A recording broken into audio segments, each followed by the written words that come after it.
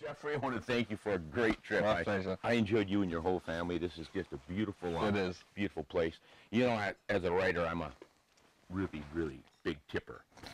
I knew you'd understand that one. However, I am so impressed with what you do and your interest in knives all week that I thought you might appreciate this set of diamond blade knives I brought with me. Well, thank you very much. I've been secretly eyeing these in your pack all week. I noticed you secretly eyeing those too.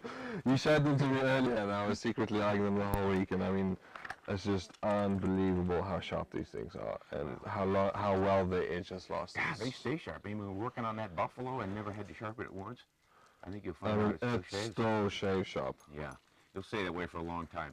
I know you will probably get more use out of those knives than I do, because of what you do over here. You've got animals up the wazoo, and they all need to hit that grill so we can enjoy some more of those great steaks.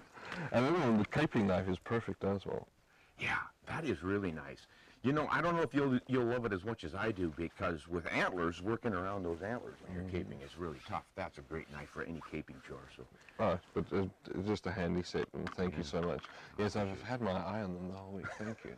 For more information on firearms, ballistics, optics, and hunting, subscribe to Ron Spomer Outdoors YouTube channel. And check out our informative and entertaining website, ronspomeroutdoors.com. Don't forget, hunt honest and shoot straight.